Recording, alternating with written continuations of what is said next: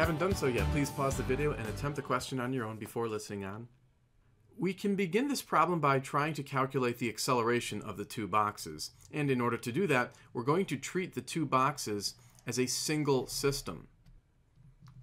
So if we did that, we would have the applied force F pointing to the right, and then we would have both frictional forces, the one on the Cheerios and the one on the Wheaties, pointing to the left. Now, since we're combining the two boxes into a single system, we would have to combine the masses. And since the mass of one box is 1 kilogram and the other box is 3 kilograms, we know that the mass of the combined system would be 4 kilograms. We can next apply Newton's second law to this system. For the net force, we have the three forces indicated in the diagram. Remember that the frictional forces will be negative because they're pointing to the left. And then for the mass, we've noted again that it is 4 kilograms.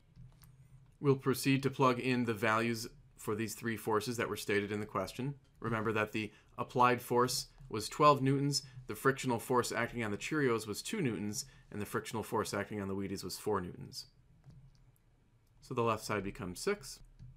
And when we divide both sides of that equation by 4, we can see that the acceleration of the system is 1.5 meters per second squared.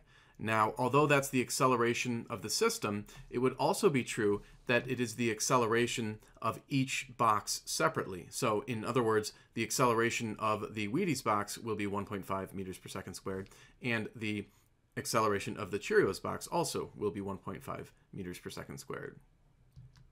Next, we're going to draw a free body diagram of just the Wheaties box. So we have shown the two horizontal forces acting on the box. We've omitted the vertical forces because there is no acceleration in the vertical direction. As noted earlier, F sub W is the frictional force acting on the Wheaties box, which again was 4 newtons. Fc would simply be the force that the Cheerio box is exerting on the Wheaties box. Notice that it's not the applied force F because that force was being applied directly onto the Cheerios box. In other words, strictly speaking, it is not the applied force F that is causing the Wheaties box to accelerate. It is actually a contact force. It is the force that the Cheerios box is exerting on the Wheaties box, and we have called that Fc. We can now turn to Newton's second law again. As found earlier, the acceleration is 1.5 meters per second squared. The mass of the Wheaties box is 3 kilograms, and Fw was 4 newtons.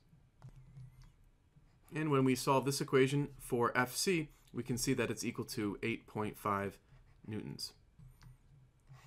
And that is indeed the force that the Cheerios box is exerting on the Wheaties box.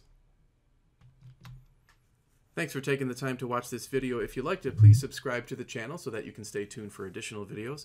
Also, you are welcome to send in your own question to the email address on the screen, and I will do my best to provide a video solution to it and post it on YouTube.